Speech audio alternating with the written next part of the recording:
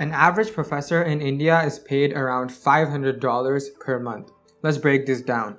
There are three ranks of professors in India. The lowest rank is the assistant professor with a minimum qualification of a master's degree and an average salary of $500 per month. The next one is the associate professor, which needs an additional 8 years of teaching experience, standing at $1,100 per month. The highest rank is professor with 12 years of experience needed and an average pay of $1,800 per month. Let's compare this with an average person in the workforce. To keep it simple, let's consider computer science. An entry-level software engineer in India makes around $700 per month. Now add 8 years of experience and the average bumps up to around $1,800 per month. For 12 years, it's a whopping $2,700 per month. If these figures seem low, do remember India has a low cost of living in most of the places. As you might have already noticed, these numbers are quite miserable. Give a person a 40% pay rise, health benefits, and stock options, any sane person would opt to join the workforce instead of teaching. Naturally, this leads to lower quality teachers since they most likely consist of people who could not get a better job. You might be thinking, well, that's the case with almost all teachers around the world. Well, that's true, but they have other benefits like large-scale projects, bonuses, and research incentives, which are not found in most of the Indian universities. Recruitment of teachers is yet another issue. Research work is considered to be the benchmark for hiring teachers. Teaching is a skill which goes much beyond than the ordinary chalk and board we see every day. Teachers should be evaluated based on their creativity and passion for teaching. They should be evaluated based on how clearly they can explain a concept. Students should be a part of the recruitment by conducting student and peer reviews for the teacher being hired. But it's sad to see none of these are ever implemented. The syllabus is another major concern. The subjects are just all over the place. Let's take a look at the syllabus of a computer science student. Take a moment and think of what subjects would you expect for a computer science student using your common sense. Okay, now let's see the syllabus.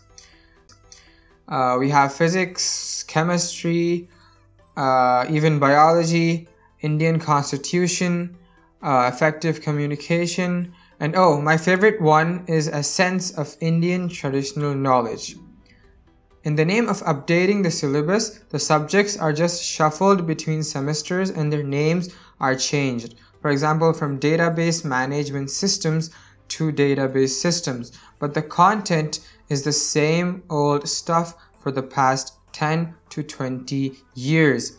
In the age of technology, where a $3 billion company can go bankrupt in a year if it doesn't update itself, there's certainly a lot more to lose for the young minds trusting the university to keep them ready for the merciless world outside.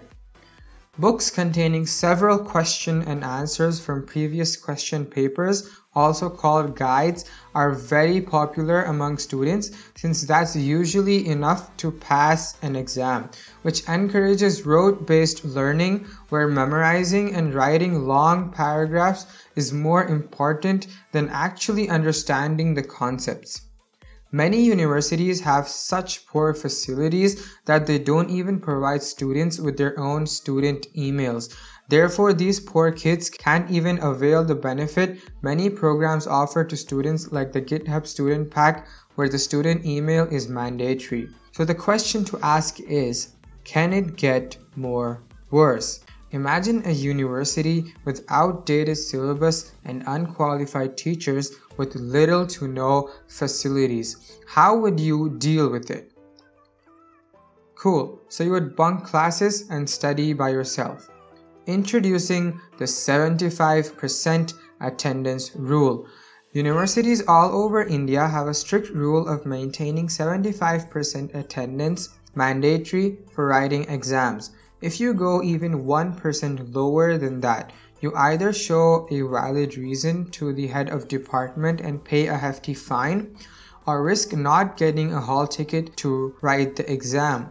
Many students get away by paying the fine, which begs the question, so we're paying the college for not going to the college, but also paying them for coming to college. Unless you're in a top university, do remember that universities are, in the end, just like any other commercial business. They do whatever they can to increase their profits, even if it isn't the best interest of students. I would sincerely advise students in general not to depend on universities and to practice self-study wherever possible. Let me know in the comment section if you would like a second part of this video where I further speak about the hardships faced by Indian students. Thanks for watching my video. This was Almost Pancaked.